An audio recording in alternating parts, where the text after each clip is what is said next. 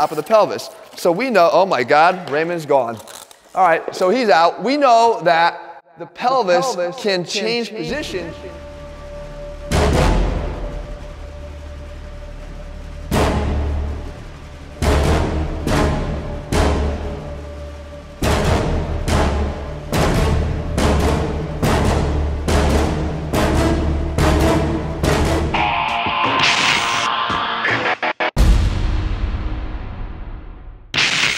What's up, guys? Jeff Cavalier, ATHLEAN-X.com. Oh, he's back. You knew he'd be back. You can't keep a good man down, especially if he's already dead.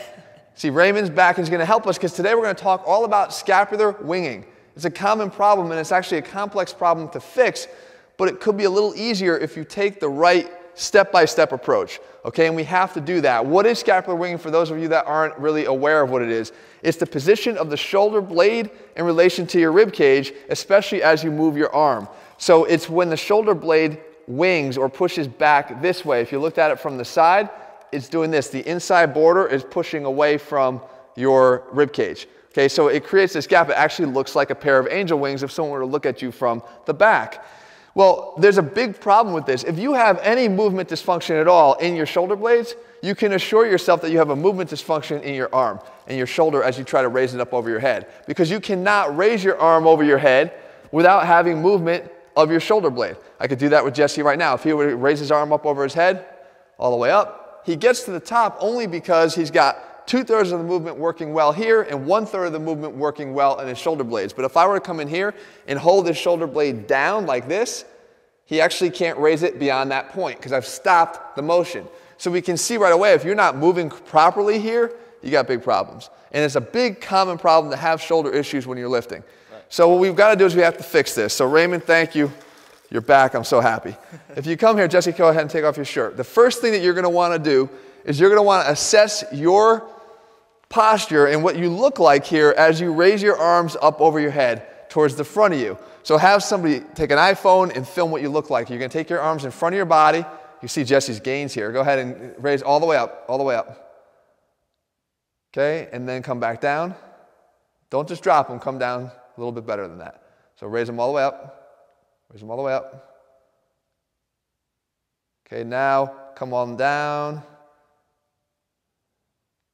Okay, right there. Stop. Right here, you see where this pops off his rib cage. You can see I can fit my fingers literally underneath his shoulder blade here. That is a wing. The medial side here is winging off his rib cage that way. That's the first thing you want to look for, is to see if you get that on the way down. On the way up, here's a couple other things you want to look for. First of all, look at the position of his shoulders. This one is clearly higher than his right shoulder.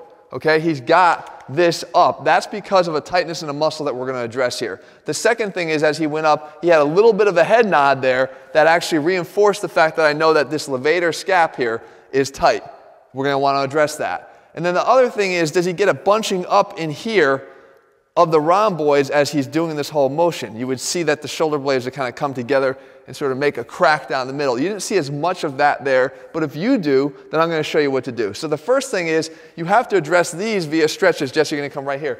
You want to address these via stretches because if these muscles are tight, we all know that having a winging scapula is going to be caused by a weakness in the serratus anterior muscle.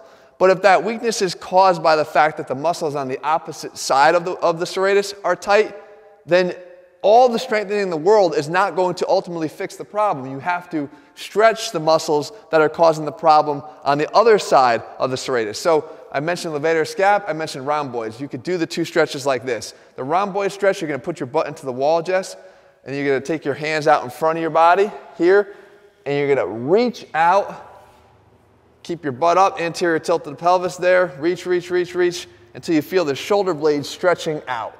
Okay, he's reaching as far as he can to stretch this out. Okay, get that, just like that, there you go. Now go ahead one more time, reach out, hold, reach, there you go, like that.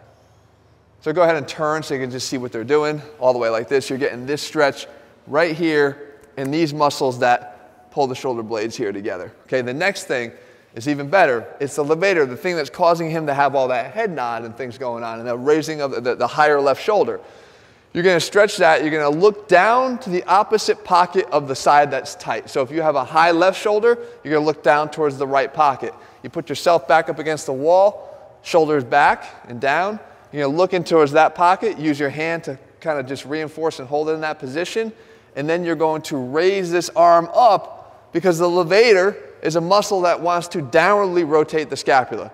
By going like this, we're upwardly rotating the scapula. So we're getting a good stretch on that muscle that's right here. Can you feel it? Yeah. So we want to make sure that we're stretching this how many times a day? How often? A couple times a day for a good portion of time. 30 seconds to 60 seconds. Just do it a couple times, but it's more routine in terms of doing it regularly throughout the week. It didn't take you one night to get here. It's not going to take you one night to fix it. If you don't have any of those problems, the next thing you want to do is assess your posture in standing. Two things. You're looking at the posture from the front, and you're looking at the posture from the side, and you have to look at the posture from the other side. You can see that on this side here, even though we've been working a lot with Jesse to try to help fix this, this side is a little bit rounded.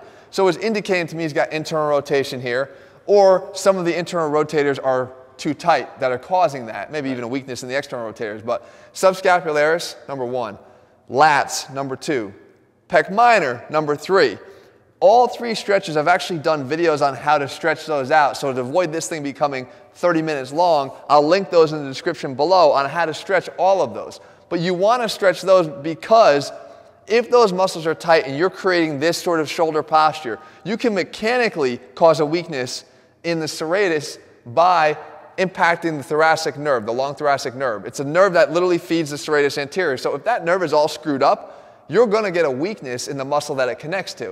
Right. So you can strengthen the serratus all day long, again, like we said before, and do nothing to fix the problem because you haven't fixed the issue that's causing the weakness in the first place.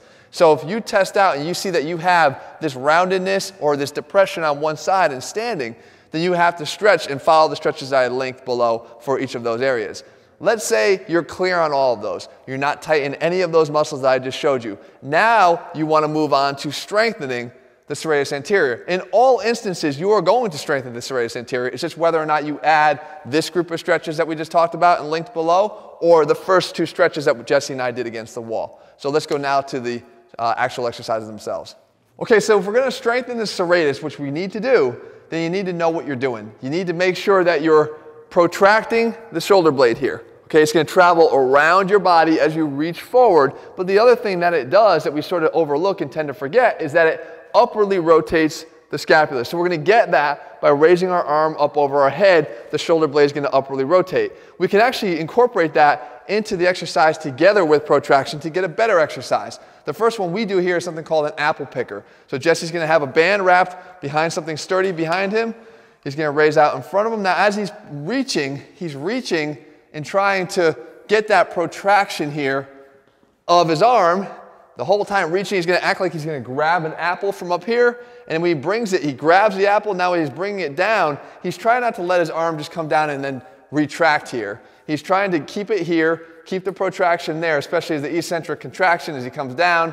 Right there, he puts it right in the basket. Now he reaches back out again. Reach, push, push, push, push, push. Don't lean, push. There you go. So he's pushing through here to work that muscle. He grabs, and then he comes down, and he puts it down inside here. So you work on that higher repetitions, but you do them 1 repetition at a time. This is better off done as 20 sets of 1 as opposed to 1 set of 20. I want quality. You're trying to, it's called neuromuscular re-education. You're literally trying to re-educate the muscles to get them to fire because they've probably been dormant for a long time. Let's look at some more. Next thing we have is a lean back push-up. And what you're going to do here is, again, we want to be able to get that protraction, but we're going to force upward rotation here of the scapula by having his body change position. So a push-up plus is good. Let's demonstrate that first, Jesse. Get up in here. He's going to basically push through his shoulder blades, trying to wrap them around his body. He keeps a pretty good position here of his low back. He's just trying to push around. But now what we can do is I can have him start to lean back towards his heels, but the goal is push, push, push, forward, forward, forward as hard as he can. Where do you feel it? Under here? Right there. So he's feeling it in the serratus. You'll feel this immediately if you do this yourself. Come back to the front. So again, reset. Remember, always quality reps. Push through.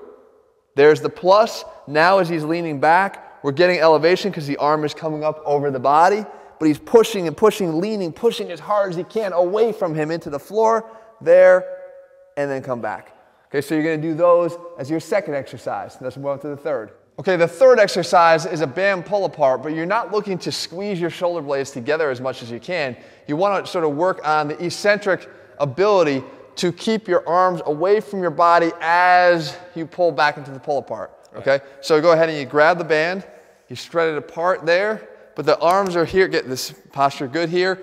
You are in this protraction here. Jesse's doing the same thing he's done on the floor and in the other exercises so far. Now pull apart while still trying to keep this relationship.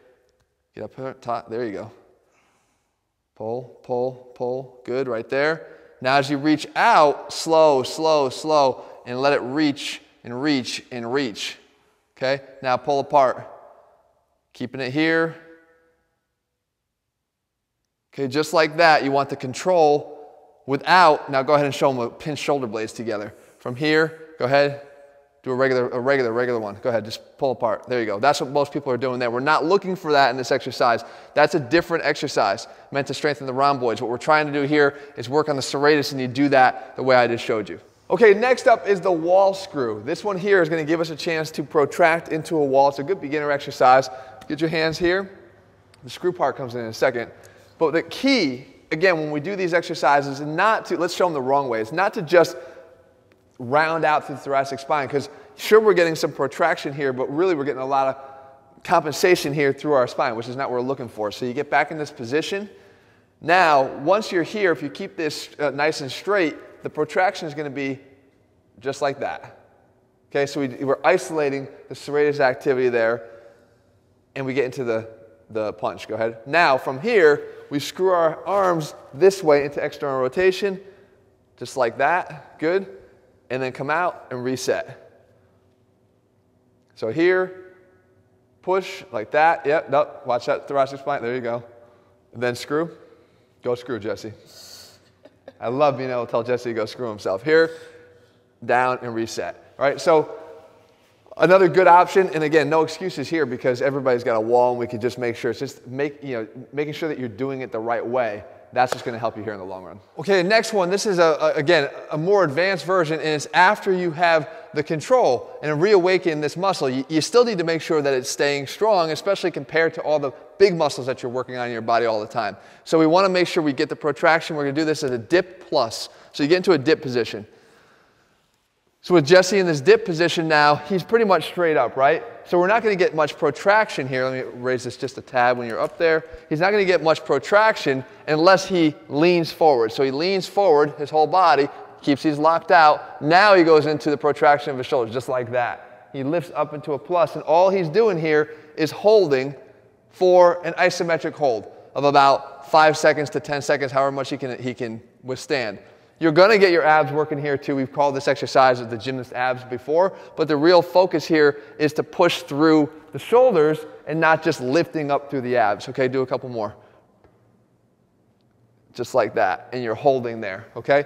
We have one more exercise, the straight arm push down. I'm going to show you how to do that, and we'll wrap this all up.